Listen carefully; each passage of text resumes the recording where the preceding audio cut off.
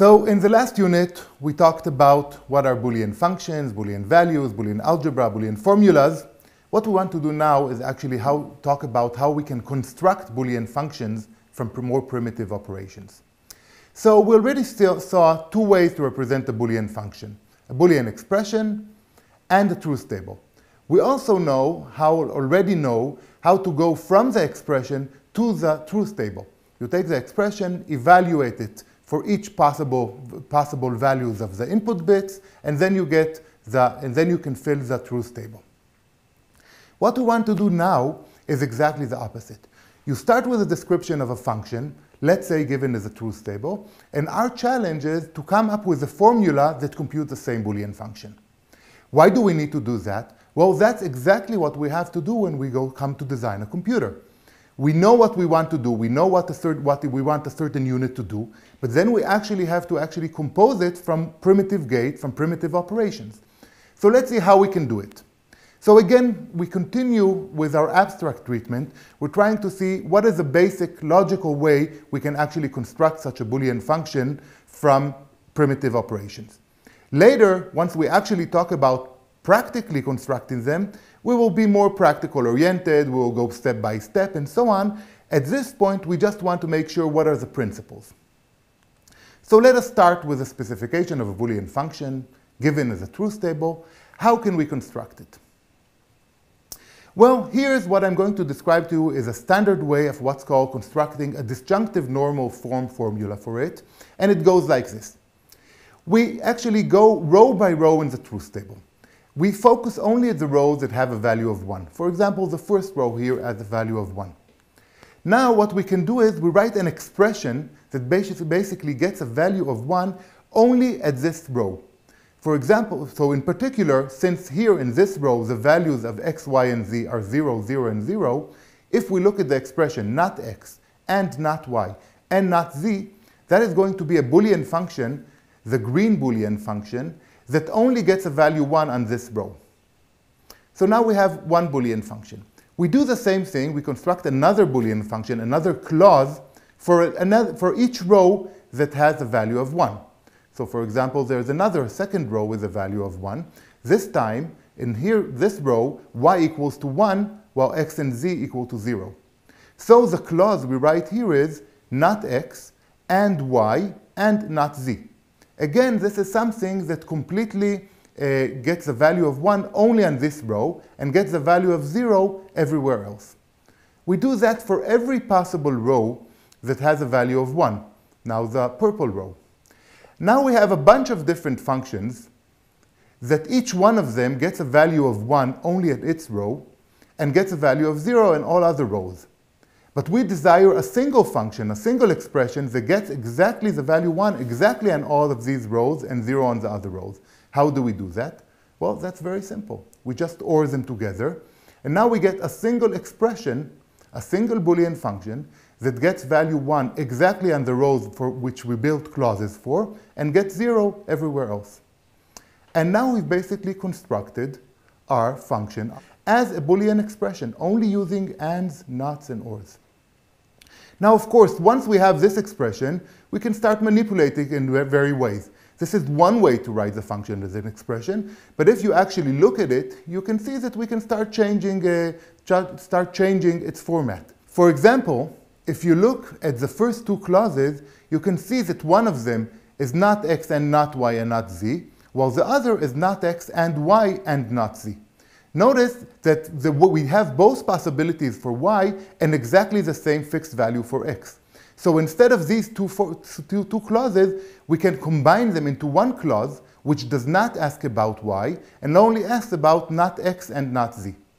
So we get an equivalent expression that's slightly shorter. There are more manipulations that we can do, let's not go into them, but we can actually write the same expression in many different ways. Some of them will be shorter than others. Some of them might be more efficient in terms of when we actually go to implement them in a computer. But the point is, logically, they're all completely equivalent.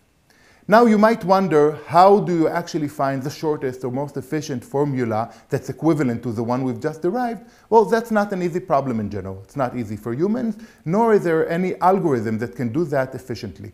In fact, this is an NP hard problem to actually find the shortest expression that's equivalent to a given one, or even to verify if the expression that you're given is just a constant 0 or 1. What's more interesting, what I really want to focus at this point, is that we've really proved a really remarkable mathematical theorem that any Boolean function, it doesn't really matter on how many variables and what the Boolean function is, can be represented in an expression using only the operations and, or, and not.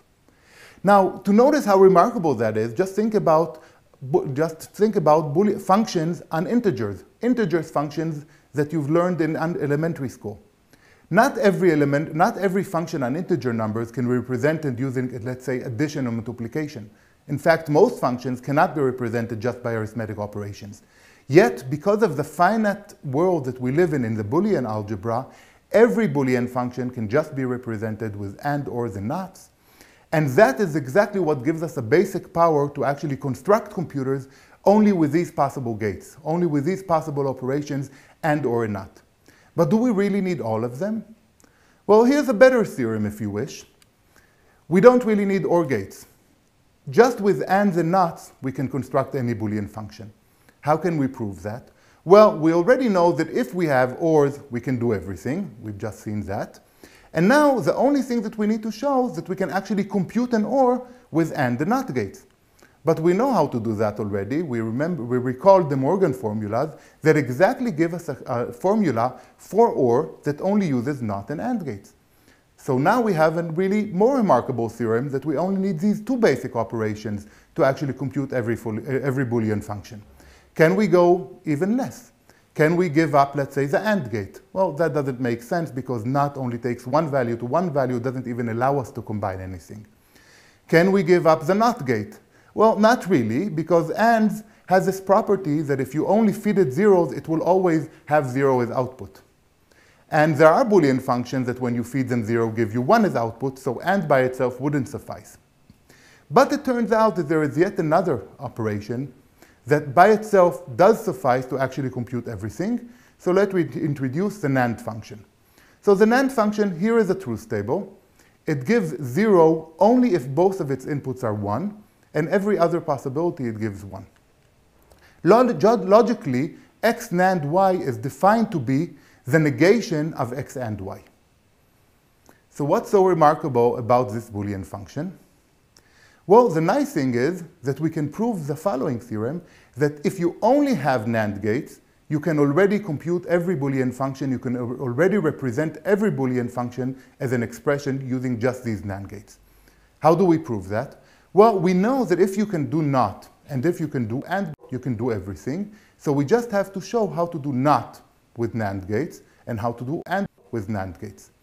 So here's how you do NOT. If you just look what happens when you feed x to both inputs of the NAND gate, you plug it into the truth table in the previous slide, and you can see that NOT x is really represented by x NAND x. That's part one. The second part we need to show, how do we do AND? Well, x and y turns out to be NOT of x NAND y. But how do we have NOT? Well, we've just seen that you can do NOT with NAND itself.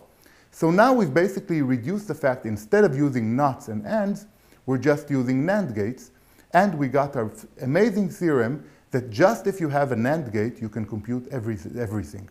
And this is exactly what is going to be our approach when we actually go to build a computer. We will give you a primitive NAND gate operation, and you will basically build the whole computer, all the complicated logic that we'll actually ask you to build, using just from these basic NAND operations. So at this point, we've just finished our abstract point of view about Boolean logic, and now we're doing a really interesting shift of perspective from the abstract logical operations to the actual gates and the actual gates from which we build computers. This switch really has there's no actual difference between the two different things in terms of the kind of things that we do, but it's just in the way that we're thinking about them. Until now, we asked you to think about everything as abstract Boolean logic. From now, we're going to start asking you to think about everything as actual little pieces in a computer that computes the functionality that we want.